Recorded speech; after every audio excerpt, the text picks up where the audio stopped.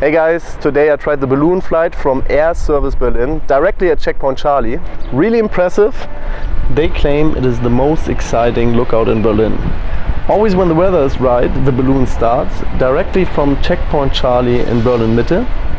The balloon is one of the largest helium balloons in the world, and it is hanging from a steel rope which was calculated with 9 times safety. A few million guests have already done the trip so far, so you're definitely in safe hands. Hovering over the city, you're exposed to wind and weather, so if there should be too much wind, the balloon unfortunately cannot fly. If it is flying, however, there's always a free spot. Sometimes you have to wait for a short while, but there's a bar and a nice terrace with chairs where you can wait. Just like at the airport, you're called for boarding, and you do so with Air Service Berlin's own hero music. When you start, the city sounds start fading out, and minute by minute you have a different view over Berlin.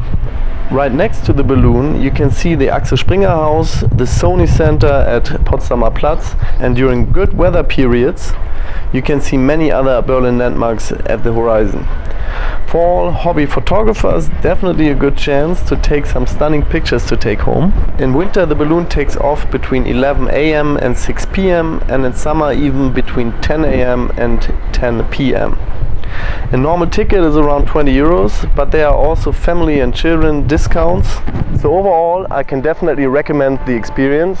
A fantastic view from above there and a really nice team. So if you're in Berlin and want to see Berlin from above, come on over here to Checkpoint Charlie and try it. Until then, all the best from Berlin. Bye bye.